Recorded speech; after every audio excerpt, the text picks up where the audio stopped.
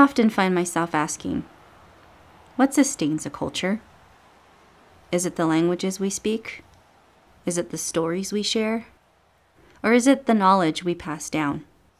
To me, it's all of this, but at the center of what makes us who we are is something we are running out of.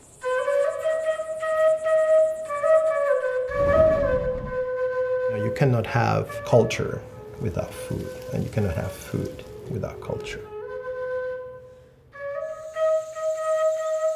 El Lodge comparte la cultura, nuestra cultura de acá del pueblo. Sacamos lo que es algunos que ya está quedando atrás y nosotros llegamos como a revivir nuestra cultura.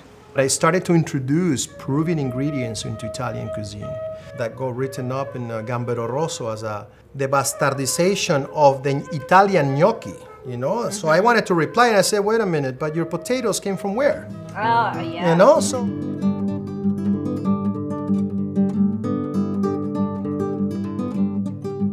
From Mother Earth, where it emerges, we give thanks.